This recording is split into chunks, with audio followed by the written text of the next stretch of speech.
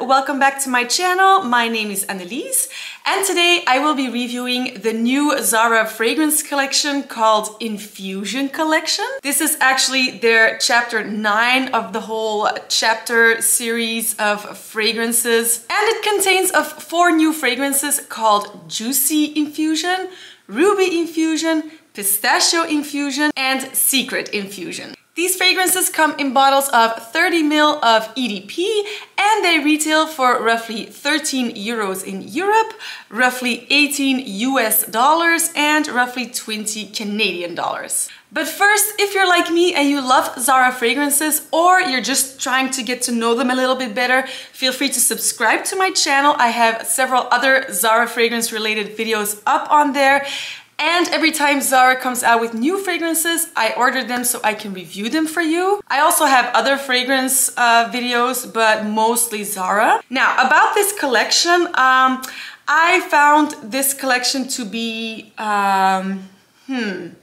like so-so. Honestly, I'm not wildly impressed. The last 2 collections I reviewed, that was the Sensitive Metallics and the Silent Flowers by Jo Malone for Zara. Those 2 actually really impressed me. I thought both collections were had some really good fragrances, good quality, good well-blended fragrances. These 4, honestly, in general, I think they're fine, but they didn't really wow me. They're what I call why not fragrances. So when you're standing at the registry and while you're waiting, you just give the fragrances a little sniff. You know, they smell nice, so it might be that you're like, yeah, you know, I might as well pick this up. Why not? It's cheap, it smells cute, I'll pick it up. But if you ask me, these aren't really must-have fragrances, although nothing is a must-have fragrance. Actually, I hate the word must-have. Like, I don't have to have anything, but you know what I mean. Like, honestly, I wouldn't really strongly recommend going out to try them. They are fine, they are not super impressive. So let's just start with the first one, and I'm gonna be reviewing them in order of me having tested them. And the first one is called Pistachio Infusion. So Pistachio Infusion has notes of tonka bean, iris, and pistachio. And when I first sprayed it on, I did really like it at first. So it is a nice, very pleasant scent. And the first thing that came to my mind when I smelt it was applesauce. Like cinnamon infused applesauce. No, not infused. Cinnamon spiced applesauce. It has the cinnamony sweetness, but there's also definitely like that tartness that an apple or applesauce has. So it's sweet with a little bit of a citric thing going on. So I did think it was nice, but it reminded me a lot of Killian Angel Share, which you probably already know is a very popular fragrance. I don't know if it's still that popular today. I feel like the hype is sort of fading out. But yeah, it's a gourmand, it's a very apple pie type of fragrance. I think this one is reminiscent of it. I don't know if I should really call it a dupe. Sort of depends on your own definition of a dupe, but it's definitely that type of fragrance. It smells similar, but more, I would say more youthful and more tart. In the dry down, there was a little bit of soft smokiness. So I'm thinking that might be the iris. Iris has a little bit of a powdery note, but I wouldn't really call this powdery. Like I said, I would describe the dry down to be just like a really nice, soft smokiness, but not actual smoke. Sort of like the iris in one of my favorite Zara fragrances, Tuesday Totally Terrific. That one has iris, cardamom, and whipped cream, I think. The iris in that one also gives a little bit of a soft smokiness, and I think the iris in this one does the same, but only in the dry down. And in the dry down, the tartness goes away and it becomes more like apple pie. So it goes from applesauce to apple pie. This is not the first time that Zara made a Angel's Share inspired fragrance. In the men's collection, there's a fragrance called Sand Desert at Sunset, which is totally unisex and absolutely a dupe or inspired by Angel Share fragrance. So this is quite similar, but I do think because of that tartness, it's a little bit more youthful. So if you want Angel Share or Sand Desert at Sunset, but for someone who's a little bit younger, I'm actually thinking like teens or 20s, then this might be a nice option. There is also another Zara fragrance in that same type of scent, and it's called Nocturnal Life. Although that one, it is similar, but I think that one has a cacao note or chocolate, something in that area, which does make it, if you ask me, nicer, but that's just my personal opinion. I do prefer Nocturnal Life over this one, but nevertheless, I did like it. If I had to rate it, I would give it a I think I'm gonna give it a 7 out of 10 because it's a pleasant fragrance. I'm not in love with it. And you're probably wondering, is there pistachio in here? And you know what? I'm kind of finding it hard. I think there is a pistachio note, but it's more of a synthetic pistachio. And also it's not really that super pistachio heavy. So I feel like they were trying to go in a pistachio direction, but honestly, if they would have named this fragrance Apple Pie Infusion, I'm not sure whether you would really pick up on the pistachio note.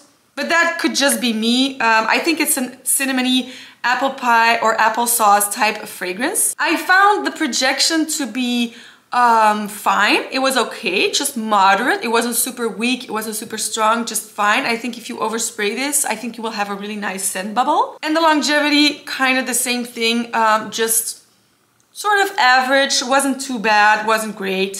So yeah, that was Pistachio Infusion.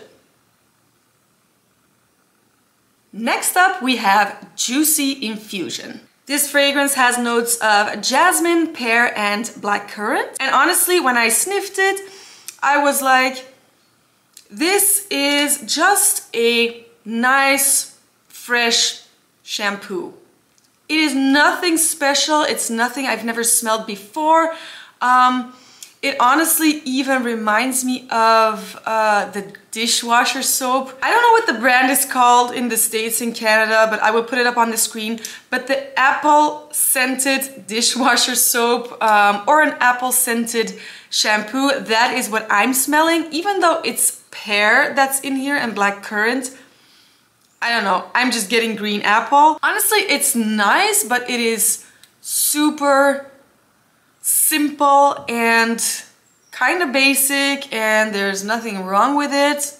I don't think you can really hate this scent, but can you really, really love it? I mean, there's nothing spectacular about it. It's a nice, freshy, shampoo-y fragrance. If I were to smell this on a person, I would just think, oh, okay, you know, this person just took a shower and washed their hair. They smell fresh and clean. Period. Let me know in the comments if you're also getting that green apple scent, because I know it's not in the notes, but honestly, with Zara, I take the notes given with a little bit of salt, as I feel like they're sort of trying to steer us in a certain direction. So when you see the notes, you think that is what you're smelling when maybe you're not. I try not to look at notes before I smell or I test smell my fragrances, just so I don't get, you know, steered into that direction. And the first thing I smelled was, yeah, apple shampoo. Unfortunately for this one, you know, it's an EDP, they all are, but it definitely performs as a weak EDT. I sprayed it on my wrist. It smelled nice. After about 30 minutes, I really had to, you know, I really had to press my nose against my skin in order to smell it. And after an hour, it was gone. So it doesn't really project. Well, it may project somewhat if you like drowse yourself in it. You may have some projection in the first 30 minutes or so, maybe even an hour if you spray it on clothes. But honestly, I was very disappointed with this performance. So the scent in itself is not bad. I think I would rate this. I can't really give it more than a 6 just because it's so, you know, shampoo-y smelling. And it doesn't even smell like an expensive shampoo or a luxurious shampoo. I don't mind shampoo fragrances, but this one just smells like sort of like a cheap shampoo. And there's nothing wrong with that. It smells fine, but yeah, a 6 is the most that I can give. But honestly, because it has such bad performance and longevity, I'm giving this fragrance a 5 out of 10, which is the max I can give. I don't want to give it any less because it's not a bad fragrance. Yeah, that's just me. Let me know in the comments if you also smell that apple or if it's just me. But yeah, that was Juicy Infusion. Moving on to the next one, which is called Secret Infusion. And this one, I actually liked. I think I might like this one the most from all 4 fragrances. So when you first spray it, it sort of has the same, it's like the same type of fragrance as the previous one. So it's also fruity, but a lot sweeter than Juicy Infusion. Also has a clean sort of shower jelly type of vibe, but nice. I do like it. So what I picked up on first was the sweetness of the fruit. So it's fruity, yes, but it's a lot sweeter, and I'm really struggling sometimes to recognize the notes, but apparently this has pear. I guess it does. I'm not saying it doesn't have pear, but I was trying to guess, you know, okay, what fruit am I smelling? I was like, am I smelling grapes? No. And I was like, am I smelling strawberry? Yes. So if you ask me, it's sort of strawberry-like. But maybe it's a mixture of pear and strawberry. But I did like it, and it did really instantly remind me of another fragrance, which I couldn't pinpoint exactly. So I was sniffing it, and I was like, what is this reminding me of? And then another Zara fragrance came to mind, which is called Go Fruity. This fragrance has been discontinued, but I've noticed that sometimes they discontinue this one just to re-release it later. It's a very popular fragrance as it is an almost one-on-one dupe of Burberry Her. So my gut feeling tells me that they will re-release Go Fruity by the springtime or the summertime. Don't quote me on that, but if you like that fragrance, I would suggest to keep your eye on the Zara website. But anyway, this doesn't smell exactly the same, but it has that sweet fruity note.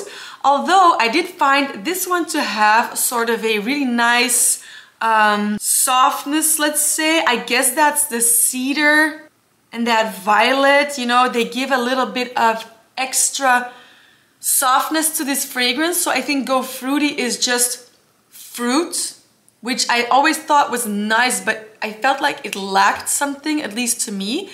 This one has the fruit, the sweetness of the fruit, but sort of that, yeah, like I said, the softness of the cedar, and it just makes it a little bit better. So this was yesterday, and then this morning I gave it another sniff, and I was like, oh wait, no, this reminds me of another Zara fragrance called Orchid. And I actually owned this fragrance. It was years ago. I decluttered it, I think, like maybe a year ago or a year and a half ago. I liked that fragrance back in the day, and I did wear it. And I'm not saying this smells exactly like Orchid, but it's definitely that type of fragrance. It smells similar.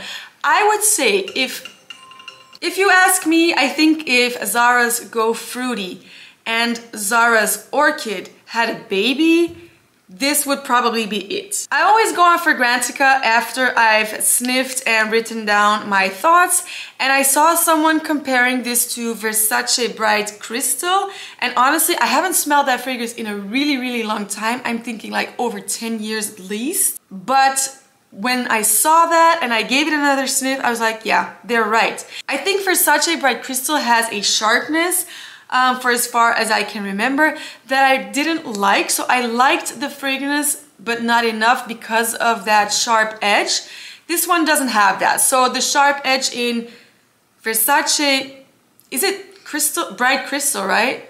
So Versace Bright Crystal has the sharpness, which is being replaced in this one with the sweetness. I like it. It's not a bad fragrance. The scent in itself is very pleasant. You do have to like a little bit of a sweeter fragrance. I would rate this fragrance, let's say a 7 as well. But honestly, the performance wasn't super great. It wasn't as weak as Juicy Infusion, but it wasn't super strong either. I would say just average, moderate. You know, if you spray enough, I think it lasts better on clothes than on skin. But yeah, that was Secret Infusion. And we have reached our final one, which is called Ruby Infusion, which has notes of sugar, marshmallow, cotton candy, blackcurrant, and vanilla. Okay, so I did see these notes on the box. I tried to not look at them, but I saw them anyway. And I was like, ooh, I am not going to like this fragrance. I see cotton candy, I see sugar, and I'm like, ooh, no, this is not gonna be my thing. But you know what? I'm gonna give it a try anyway, and I gave it a spray, and you know what? I was absolutely right. I hate it. I really strongly dislike this fragrance. And that is because this is clearly another dupe or inspired by, again, it sort of depends on your own definition of a dupe, but it is a dupe of another Killian fragrance, Love Don't Be Shy. And I don't know if you know this, but Zara actually already duped Love Don't Be Shy twice. So they duped Angel's Share twice with Sand Desert at Sunset and, well, the other dupe-ish, Nocturnal Life. Love Don't Be Shy has also been duped twice. They duped it with, it was in the Minimal collection, Velvet something. I will put it up on the screen. So in the Minimal collection, which of course I reviewed, I will link that video down in the description below and up here on the screen. But there was a Velvet something fragrance that was a pretty close dupe to Love Don't Be Shy. Or PDM Oriana, that one. I think Love Don't Be Shy and Oriana are super similar. So if you know those fragrances really well, you probably can distinguish the differences, but to me, they're pretty much the same. So yeah, that was a really good dupe for that if you like those fragrances. And then in a later collection, which was like a Christmas edition of the Minimal collection, they duped it again with a fragrance. I again cannot remember the name. I will put it up on the screen. It was in a blue, Give Me a Sign, I think it was. I think it was that one. I think it was,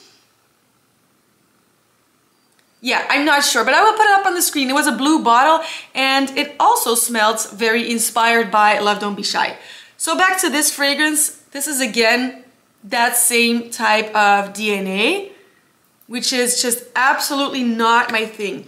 Of course, that doesn't mean that it's a bad fragrance, because if you like Love Don't Be Shy type of fragrances, I think you're really gonna like this one. So this is good news, just in case you missed the Minimal collection one, Velvet. Now I wanna know the name. I really can't remember.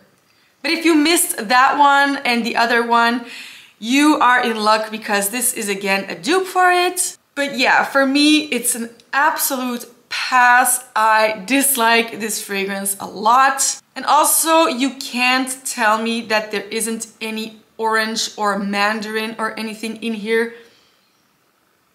The notes say blackcurrant, but honestly, I don't really believe it. Like I said, I don't really believe the notes that Zara gives us, or at least not always. Yeah, my personal rating, which is absolutely not objective, my personal rating,